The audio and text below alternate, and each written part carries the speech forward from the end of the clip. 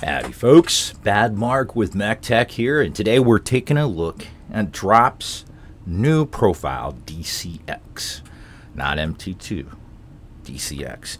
Now I've got both the white on black and the black on white series today. I'm going to be taking a look at the thickness, at how well legends are printed, and how well they compare to other keycaps. Now, if you have any other questions that I do not cover in this video, please make sure to leave me a comment below, and if there's enough, I will do a follow-up video.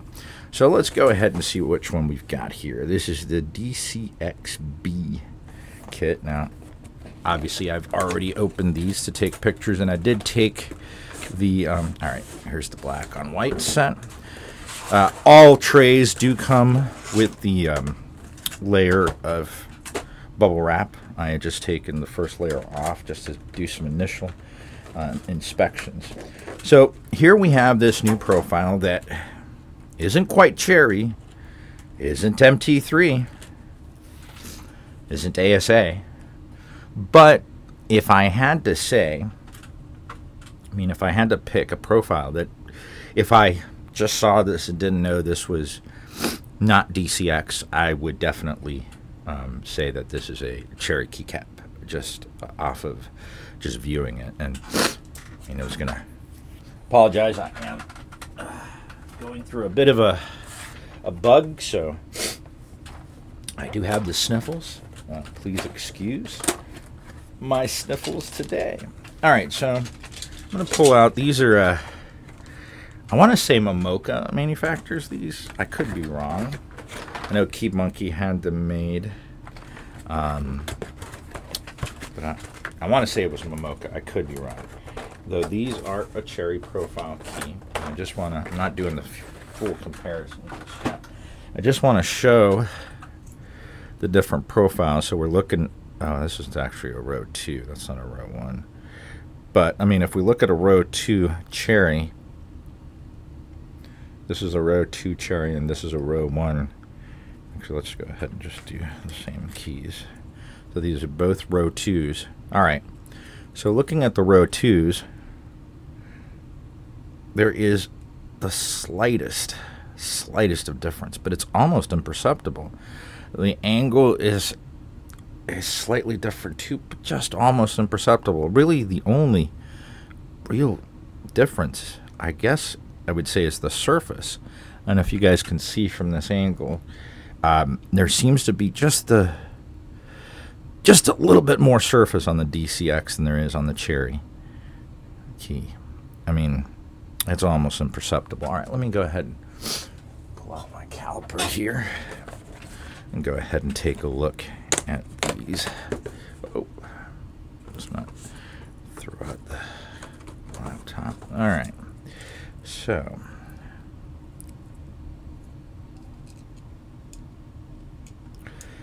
zero it out. All right. So if we take one body, or one side of the body, we're looking at 1.48, probably 1.5. Let's look at the other side. And then we're looking at, yeah, about the same, 1.48.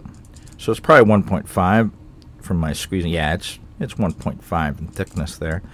Now the moldings are on the inside are also slightly different. Let me see if I can get a good enough shot in there that you guys can see. There's only, see how there's only 3 ribs as opposed to 4 ribs, or in some I've only seen 2. Granted, I've seen some with no ribs at all, but I know that provides some more structural support. Again, I'm not a materials engineer, so, or structural engineer. It's just a little bit that I know. But obviously they are double shot. Now, another thing I wanted to touch on that I know some people have brought up about these keys are the feel. Now, I have had bad PBT keycaps and I've had bad ABS keycaps. So plastic, they are 2 different types of plastic, but a lot of it goes into the manufacturing of the plastic as well. If it's thin, if it's hollow, if it feels, if you can actually make it, bend with your hand, that's cheap. It doesn't matter if it's PBT or ABS.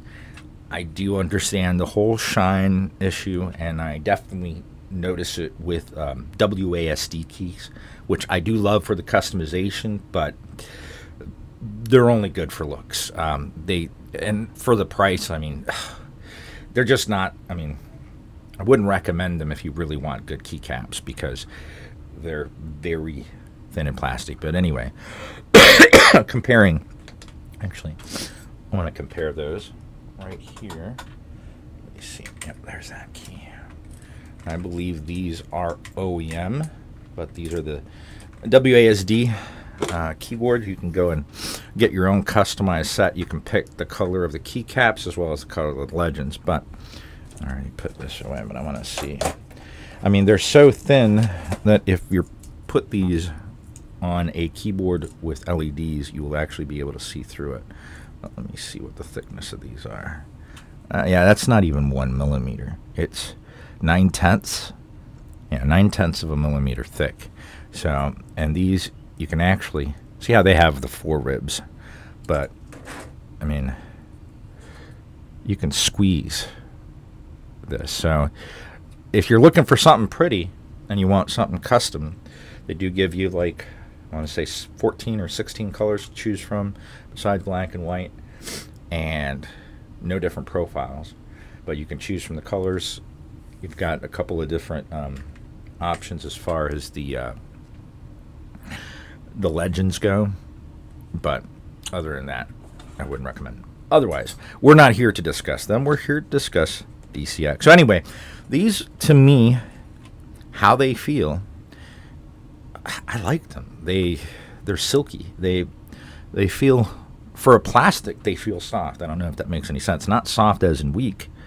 Oh, and mind you here, I was like, I've actually felt the difference. That's what I meant. I had, this is actually the timeless violet cap. When I started to do this, I realized, wait a minute, this is not the DCX. That's how unique the surface of these keycaps are. Now, again, I'm not a materials engineer, so I don't know exactly their blend, but when they first said they'd been working on this for years, I kind of chalked that up to marketing. But at this point, they did something right, definitely, when it came to how these feel.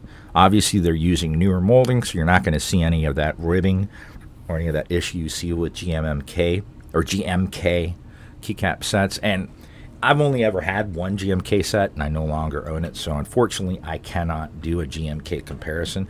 I personally am not a big fan of GMK kits. So now, let's continue on. So anyway, these are very similar. When they first named them MT2, and I'm not going to get into that whole drama over the MT3 and Metre and everything, everyone knows. And if not, look it up. But when they first named them MT2, one, not only did I think that Metre had something to do with the design, but that they were just, going to be different height of the MT3 caps, which I would probably, if I was pressed, I would say MT3 are probably one of my favorite profiles. That or SA or ASA. I love them for the retro, and they remind me of when I was first a kid back in the 80s, typing on Wise terminals, and then Commodores and Amigas and Texas Instruments, all those, and then IBM PCs, obviously. So that's why I particularly have a preference for MT3 and those more retro type caps. So Cherry came along later on. I don't know exact history, but I remember them becoming more popular on the keyboards in the mid to late 90s. And I wasn't really into keyboards. I did my work, whatever. I didn't like touchscreens. As long as it had some feedback and tactility, I was fine, whether it was membrane or switch. But this was the 90s. Anyway, so Cherry came along, and I was like, eh. And I did kind of lose, but it was so gradual. It took me a while to realize, until I actually started trying different profiles. I guess OEM and Cherry were mostly used interchangeably on a lot of keycaps of those clone boards back, when they were, I guess, because there were some clone boards that were mechanical, but then they started transitioning the late 90s, early aughts into the membrane boards. But anyway, not here to talk about old people stuff. So these keycaps have a very nice feel to them. I mean, obviously, our fingers are going to be doing the most contact with these, and I wish I could describe it, but the closest thing I could say is silky. I remember the first time I touched silk, and I was, I remember hearing, oh, silk is so soft, silk is so delicate, and I was like, it's just cloth. Then I touched it, and I realized what they meant. That was different. This is that kind of thing. I think you just have to touch it for yourself to feel it. It's almost like it's not slippery, because it's not like your fingers want to glide. It's almost as though it has a smooth, grippy surface, if that makes any sense. I mean, that's really the best way I can describe it. Now, for the font on these, they did pick one that isn't as bold. Now, I am a fan of bigger fonts, and I prefer them to take up as much space. So it's one of the reasons I'm not the biggest fan of cherry caps, but we're taking that out of consideration.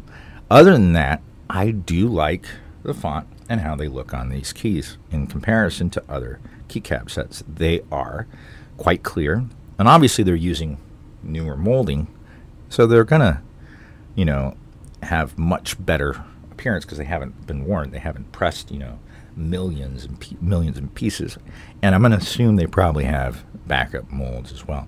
So you can see that the legends are quite crisp, quite clear. The font has just the slightest amount of roundness to it, just enough for it to not come off as a Comic Sans. It's a crisp, easy to read, nice font that stands out. And I mean, it does what legends need to do. But I cannot speak about the legends without speaking about this. And I don't know if it's as noticeable to others as it is to me. It was pointed out when I first posted this. Oh, there we go. All right. It was pointed out to me, and I mean, I did some typesetting back in the day, but I am by no means a font specialist. So I don't think that this is a kerning issue, but it does seem off by like a pixel or two. That T and that F are too far apart. I mean, that may just be my opinion, but if I go ahead and go ahead and this is Sand by Novel Keys. So this is a PBT keycap set that comes in cherry. Oh. So I just want to, just for comparison's sake, I'll pull out the shift out of here.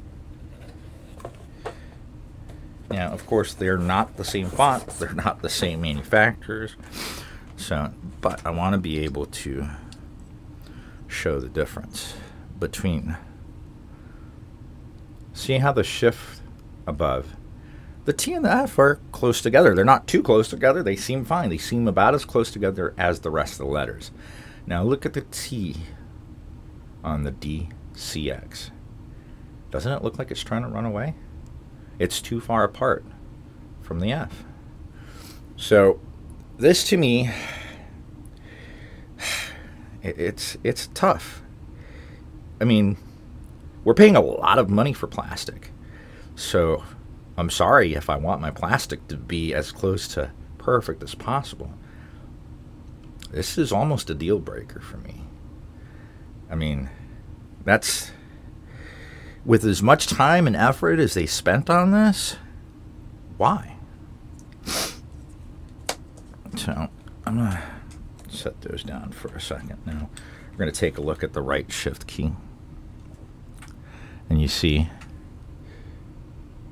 same thing. Do you notice it? That T is too far away from the F. Now the thing is that I've taken a look at photographs on their websites for like their Dolch and other series. That doesn't seem to be the case. So I don't know if they've made a course correction and they're basically leaving those of us who took a chance and pre-ordered these out, you know, to lunch, and just leaving us with bad kidding. But I'm not particularly happy about that, I've got to say, Drop. I mean, I'm trying to give Drop the benefit of the doubt, but if anybody from Drop is watching, how did this get past QC, QA, quality control, quality assurance? I don't get that. Everything else about this is so well made. I mean, no, where's that? I don't know if that's a piece of plastic or, huh?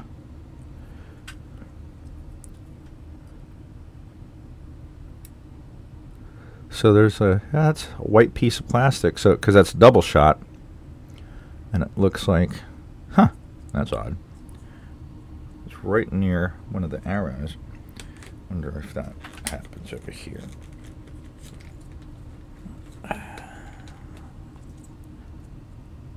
Nope, that's not there. Now again, the molding is, you can tell, I mean, it's brand new. But that, I mean, that's what I think of this.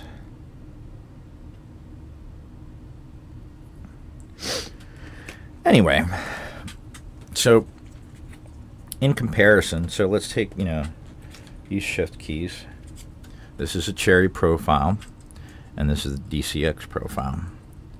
Put them head to head. The DCX is only just, I mean, 0.2 of a millimeter, if I had to guess, difference. I mean, it's ever so slight. It's there, but it's ever so slight. So, is DCX just another name for Cherry? What differentiates this from Cherry? I'm asking the question. I can't answer it. I don't know. But, I mean, I know there's some slight differences, but they're just, in my opinion, they're too slight to even say they're a different profile. But, oh well. I don't run a keyboard company, so this is just my opinions. Alright, so I'll put sand aside. Now I do have, let's put this box down. I also have white on black. And if you're like, well, maybe that only happened with the black on white set. Nope. Sorry, but that's not the case. We have the same thing when we look at the shift keys.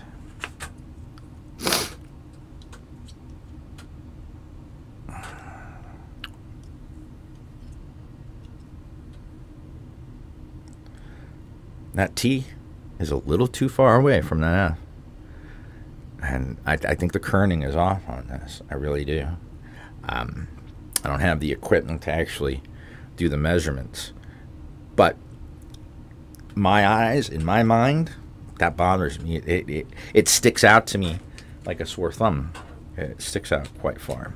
So, I'm going to go ahead and leave that part alone. That's up for others to decide. I am going to reach out to Drop, though, and find out. Because, like I said, I see the pictures for other DCX keycap sets, and that does not seem to be an issue anymore.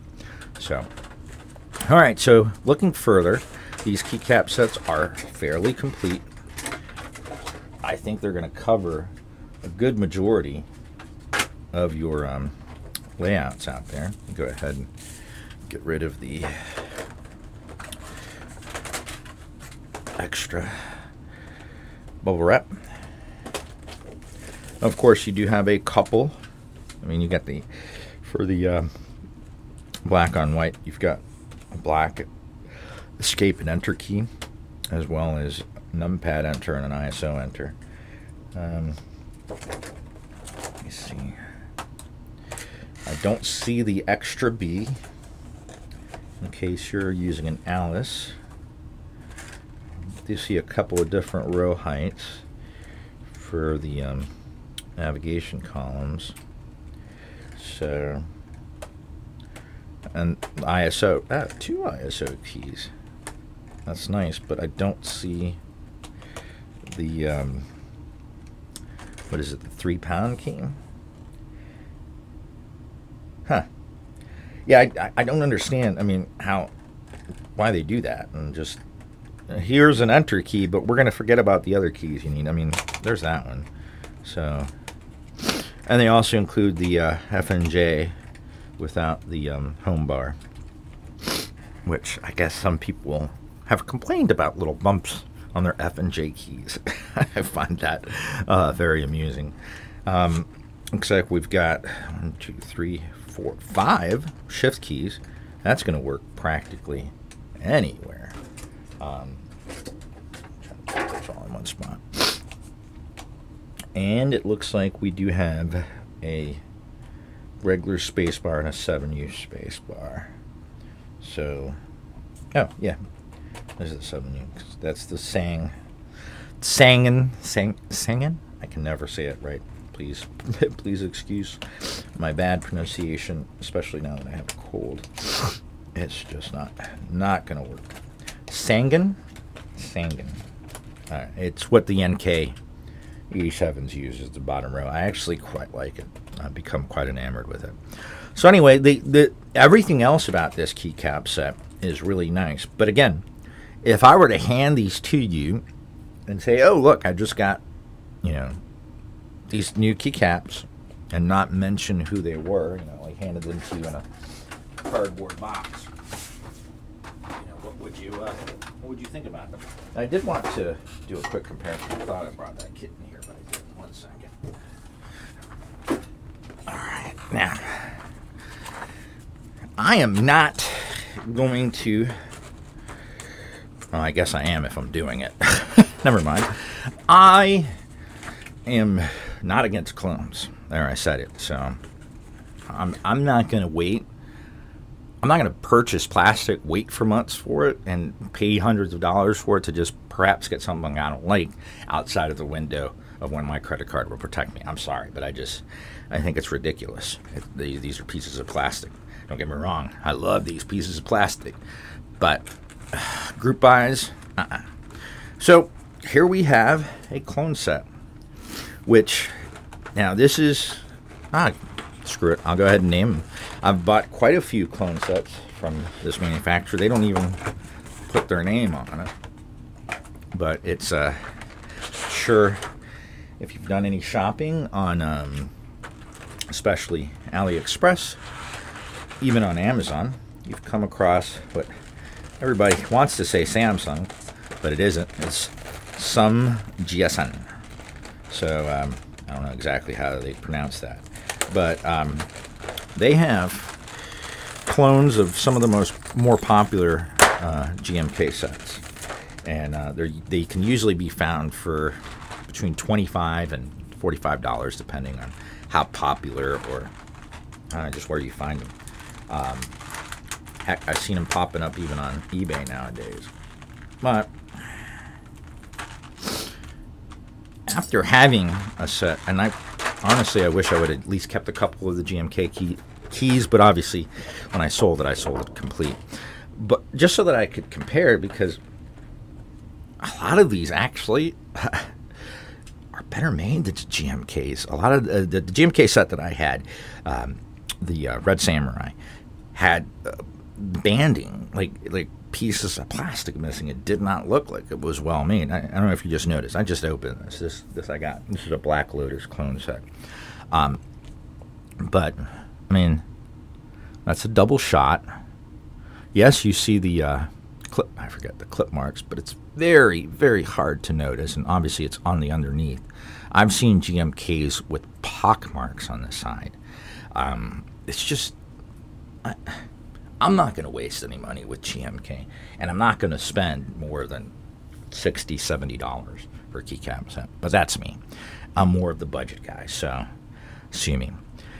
So anyway, I do like, especially from this brand, because I have seen Gleegling, their clones are not as good of quality. But some GSN, like I said, Somsen, I don't know how to pronounce it. Their clones are quite good. I mean, honestly, I've bought a lot of them, and I quite like them.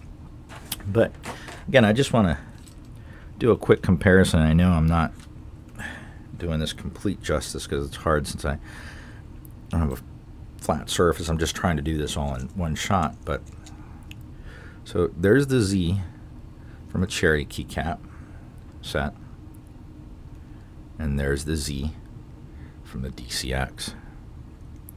So I try to hold it this way.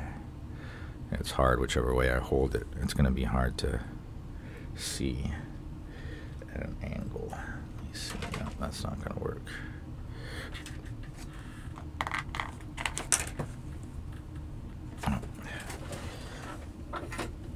Dropping them on the ground isn't going to work either.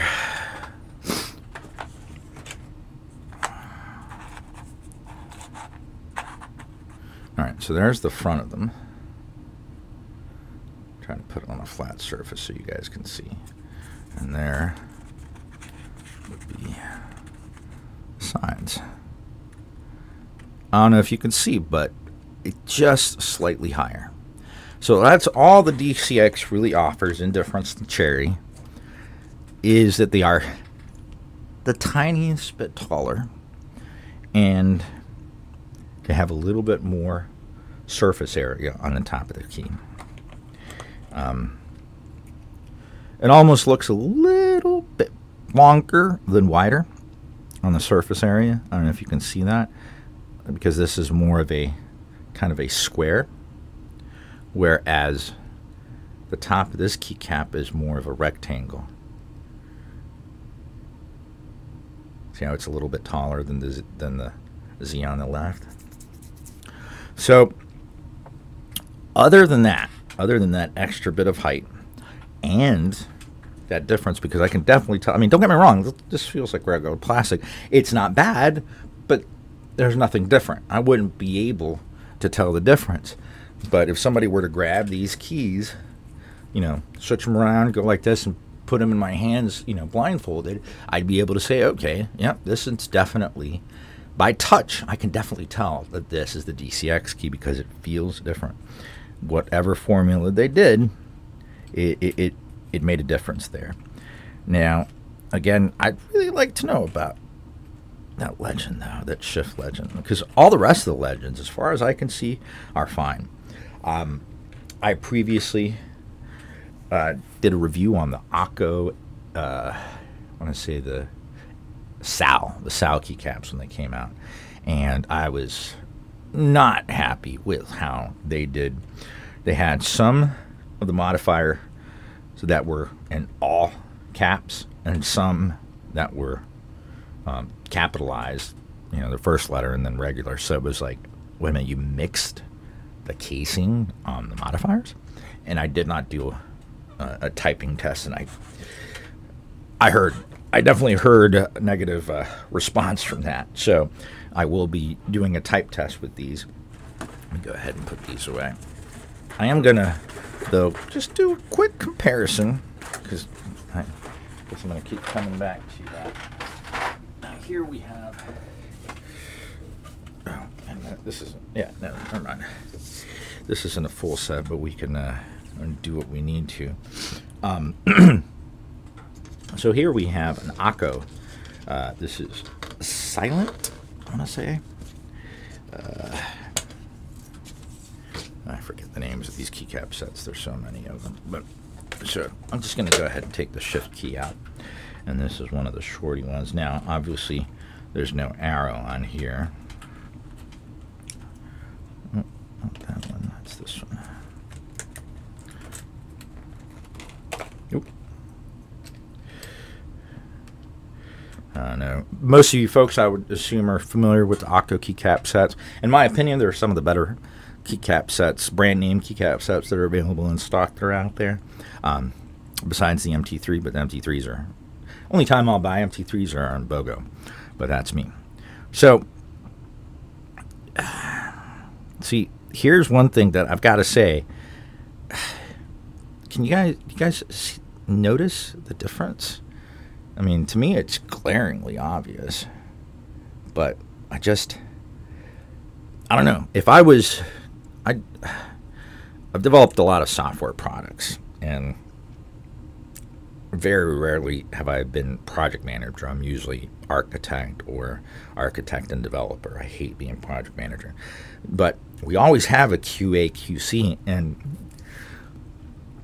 they're outside of our process, meaning they're not around while we're, doing a lot of the brainstorming and everything. They come in afterwards, and they have a fresh perspective on the product. So they come in without knowing anything, and most of the times they're able to very quickly point out, flaws that, because we've been working on this project for weeks or months, they've just blended into the background, become background noise to us, and we haven't even noticed that, oh wow, that is an issue, because we incorporate it into our environment. That's why QA, QC steps outside, and they come in, and they can see things like this. Like, are you seriously going to put that out? And that's where I'm kind of lost with Drop. I mean, they are obviously a company that, has money. I would say they're probably a bigger company than Octo, being that they've been around for longer, and they're U.S. based. I could be wrong, but I mean, we don't have. I mean, Drop isn't public that I know of, so we don't have any of their financials. I'm sure there's some guesstimates out there, and Octo, I'm sure we don't have any estimates, but I'm sure there's some guesstimates as well based on sales. And I have my own beef with Octo, but I'm not even going to go there here. But this is a nice, crisp legend. It's easy to read, and it doesn't sit wrong, because that T and that F are the correct distance apart. They have the proper kerning. But pick any of these, that F and that T, they're breaking up. They're Splitsville. Ah, come on. Hey, if you guys know of a better camera that I can get that isn't $1,000, please shoot me a link. I have gone through so many cameras. This one's supposed to be a great webcam. It's a Logitech. It's a pricey Logitech. It was like $180. But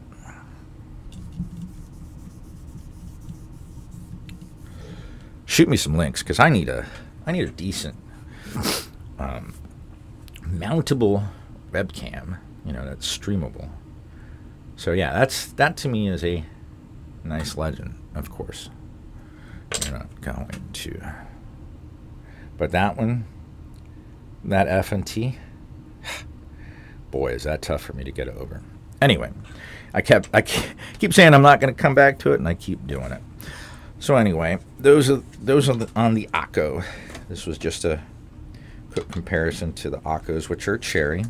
And again, the heights of these keycaps are quite similar.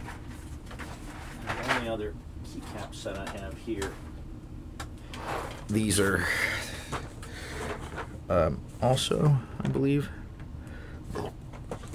these are SumSen as well, some GSN. But these are an SA profile. So these are also double shot. But let's go ahead. Oh, and this one also has the extra B, which, I mean, come on, extra key. There's people out there with Alice boards. So I'll take one of the modifiers here. Let's see. So I'm going to take the shift key. I'm going to take the long shift key here. So this is an SA or ASA. They call it an MG. It is a little bit more sculpted than most of the SA keycaps. It's actually close to an MT3, but not there. It's kind of in the middle. So we can see the height difference. And then we can also see the difference in the legends.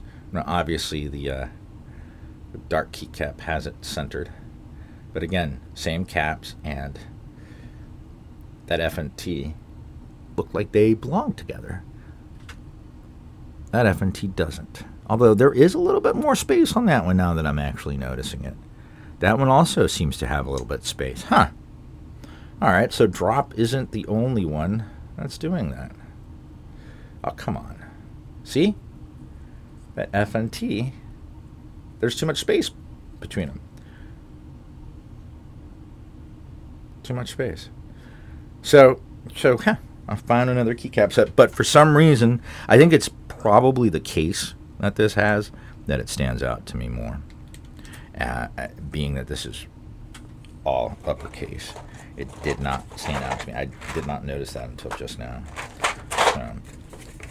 Alright, so that was just an overview of the materials. Now I'm going to go ahead and pop both of these on to some keyboards and do some sound test so you guys can get an idea of what these keycaps sound like. Because, like I said, will not be doing any keycap reviews without doing a sound test here from here on out. I learned my lesson. So what I've done in order to try and do a fair sound comparison, I've tried to pick what I believe are some of the more popular switches out there. Now, I have two tester 68s. Actually, this is a KB 68, but as we know, they're all the same. These are loaded with NK creams, and these are lubricated. So this is a stock board except for the stabilizers. All I've done is plumber's mod to the stabilizers, and I did put some foam in here. Other than that, there's nothing else. This is stock. This is another board. I had added some foam into it. I took that out, so this is basically stock as well. And it does not have, I should have actually grabbed some foam for there, but it doesn't have foam. This is the CIY version. Is obviously the more transparent. And in this one I put Akko lavenders, which are a tactile. So I'm going to go ahead and try the black on the black keyboard and the white on the white keyboard. So white's going to be linear on the cream switches, on the novel key cream, not box, but original creams. And the white on black is going to be on the Akko lavender tactile switches. I'm sorry, my throat is screwing up. So let me go ahead and load these caps onto this board, or these boards, and then we'll get to a sound test. How about that?